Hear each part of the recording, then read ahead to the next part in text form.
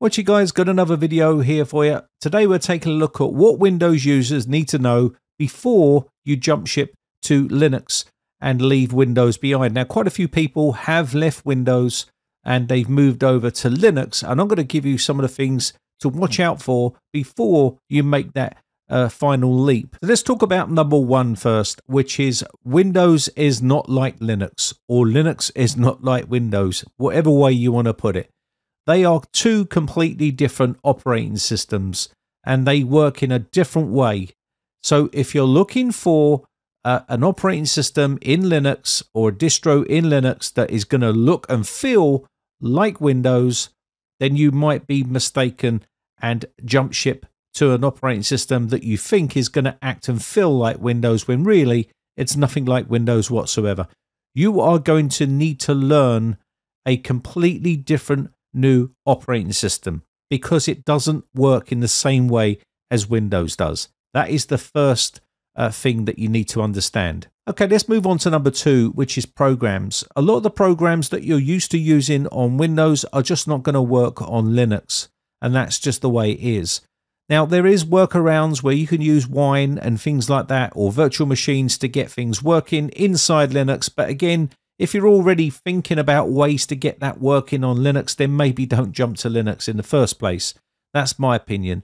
Linux has come on leaps and bounds over the years, but some programs like Adobe products just cannot be installed in that way. You can use the cloud-based versions, which are having to go through Wine and things like that. But if you're looking for installing programs, it's not going to work the way it does on Windows.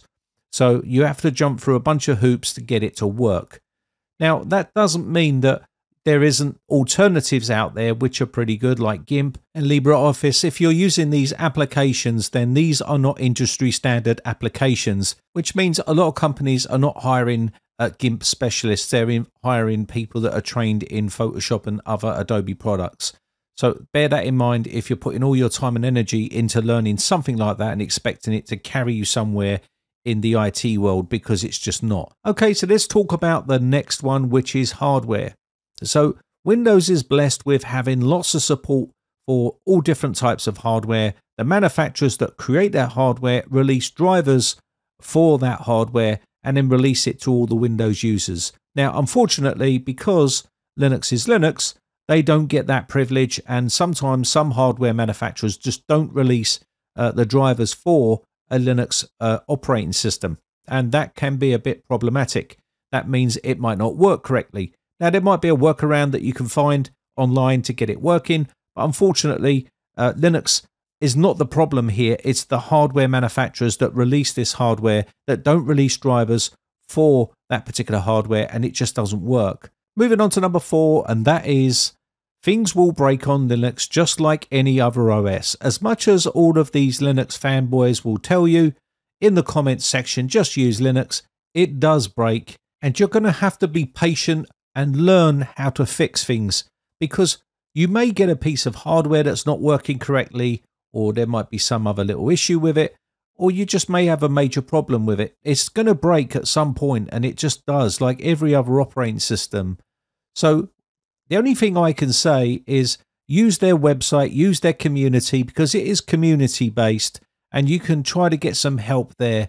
But you might not find it as helpful as what you would get on the Windows side of things. There's a lot of people that use Windows compared to Linux, and it just seems to be a lot more answers out there to fix a lot of problems compared to what Linux is. And what I've found is the Linux users are quite arrogant, and this pushes people away from the platform, in my opinion. They have this elitist attitude, and this is normally coming from recent converts from Windows to Linux, and you generally get a lot of bad behavior in comment sections of YouTube videos, of Windows videos and things like that. And I think they think that they are special, and now they're drawing people to Linux by being like that, when really you're just pushing people away. Now, also the way you install your applications in the package manager here, you can go and open this up and open up the command center here and basically download the applications straight onto the system. You can see here, there's a big list of them here. You can do a search, you can have, and you can search by all, or you can search for must-have apps or hot apps, and you can search for these and just click on install, and it will go off and download these and install them onto the actual operating system, which is a really nice feature for Linux. So this is a different experience compared to what you're going to get on Windows. The same thing can be said for updates for the operating system as well. Now, these can also be downloaded in the terminal as well, but basically this makes it a lot easier for installing applications. Now, moving on to the next biggest question, which is going to be gaming. Can it replace your Windows-based system to play all your favorite games without any problems at all? And the short answer to that is no, it can't. But they have come on leaps and bounds, and you can play games on Linux, and over 80% of games can be played on Linux, apparently, according to their stats. And, in my personal opinion, if you're looking for a operating system to replace a Windows gaming system, then don't bother replacing it with Linux, because it's not quite there yet, and you might get the odd issue with your particular system. You can see here some people are having issues, and some people are putting the thumbs up and saying they're having no problems whatsoever. So again, the sort of jury's out a little bit on the gaming front. I think it has come on quite a lot, but will it be a trouble-free experience for you? Probably not. And if you're looking for a system to replace Windows altogether for an out-and-out gaming system, then the answer to that is probably not just yet. Now, the problem is not with Linux. It's to do with, say, anti-cheats and other things like that that are causing problems with some games. So bear that in mind. If you're looking for trouble-free gaming on every single game on the platform, then you're not going to get it. That's not to bash Linux in any way, shape or form, because I think it's come on quite a lot on the gaming side of things, but it's just not there just yet for replacing Windows as an out-and-out gaming system, in my personal opinion.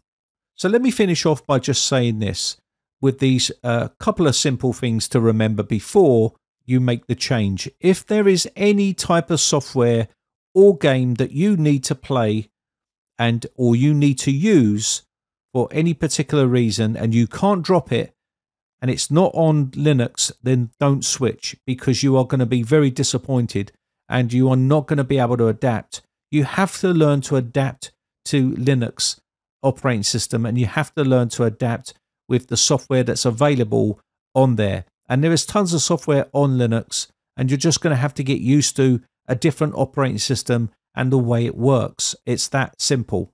The other thing that you're going to have to learn is patience and time to learn this new operating system, because it's not like Windows whatsoever, and you will need to start learning new things.